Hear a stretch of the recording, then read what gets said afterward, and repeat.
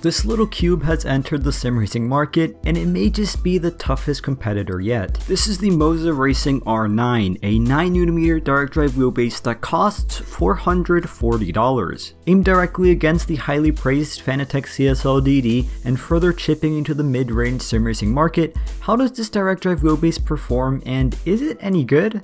Let's find out.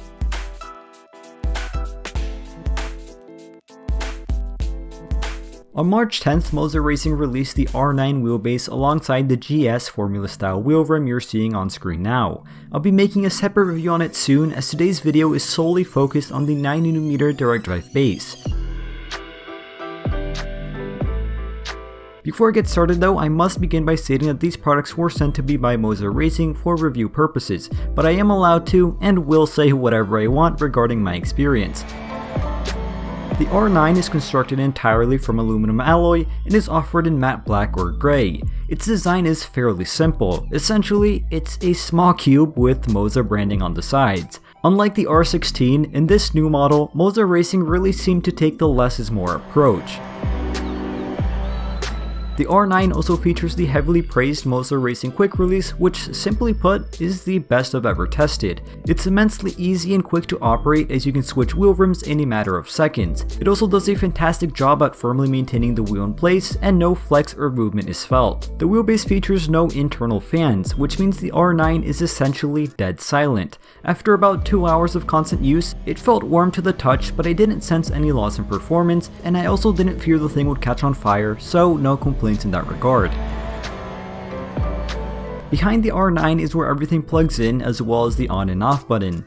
It's important to note that the R9 is only compatible on PC and has no console support whatsoever. The wheelbase mounts onto a cockpit or wheel stand via the 4 hard mounting holes at the bottom and has no side mounting support. In terms of the design of the wheelbase, the one thing I don't like is that the on-off button is on the back rather than the front. This always made it more of a pain than it should have been to turn the thing on, as I would have to reach my hand back, find the button, and avoid touching the monitor in the process. Taking a look at the MOZA Payhouse software, I continue to be a fan. It has a fairly simple layout with an intuitive UI that makes everything easy to adjust. It's not a software that will allow you to fine-tune every single thing at the highest possible detail, but it'll be good enough for most. After a few adjustments, I had the R9 feeling how I like it, and talking about that, let's finally talk about its in-game performance.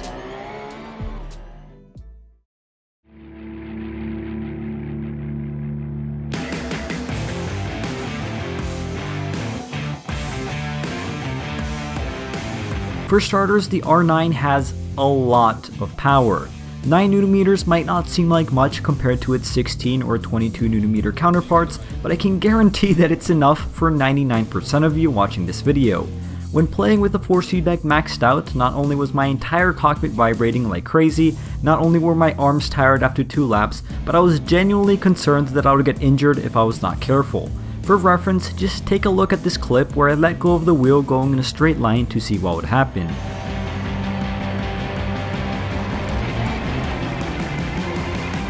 To me, the R9 felt a lot more refined compared to my R16.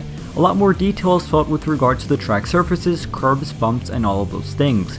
Going over curbs in both Assetto Corsas felt immensely realistic, and with this wheel's high peak torque, they really had a kick to them. Adding to that, this wheelbase, as with all direct drive units, is also immensely quick, which facilitates drifting, rallying, and of course, catching slides and other imperfections. I will say this wheelbase did tend to vibrate quite a lot though, almost as if it was trying to simulate certain precise details by simply vibrating, which I didn't necessarily like. For the most part though, it is very impressive. It has loads of power, which gives off the aggression and kick that a real race car would, while remaining quick and smooth in game.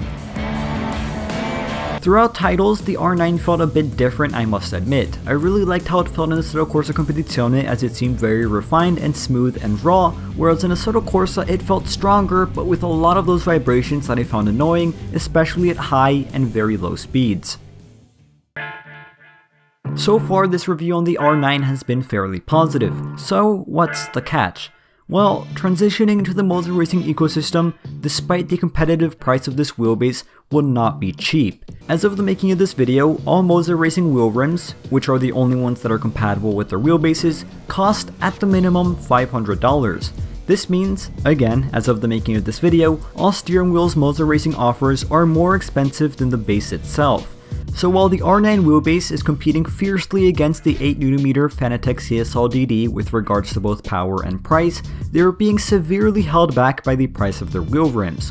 While you only need to spend $200 for a Fanatec wheel, you'll be paying far more than double that to use your MOZA Racing wheelbase. So I truly don't think that the R9 will be a big threat to the mid-range sim racing market until MOZA Racing are able to develop and release a wheel rim that retails anywhere from $150 to $300.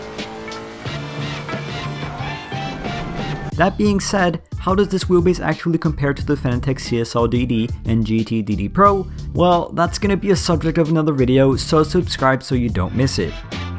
In conclusion, the MOZA Racing R9 is a $440 9mm wheelbase that is putting immense pressure on high and mid-range sim racing manufacturers. That being said, it's being tremendously held back by the price of its wheel rims, and until MOZA Racing are able to release a competitively priced wheel, the R9 will still be out of reach of the massive market of mid-range sim racers who Fanatec currently dominates when it comes to direct drive units. The wheelbase itself is immensely powerful and capable, and the second a budget wheel is released for it, the mid-range competition will turn fierce. As always, thank you all for watching, stay safe, have a fantastic rest of your day.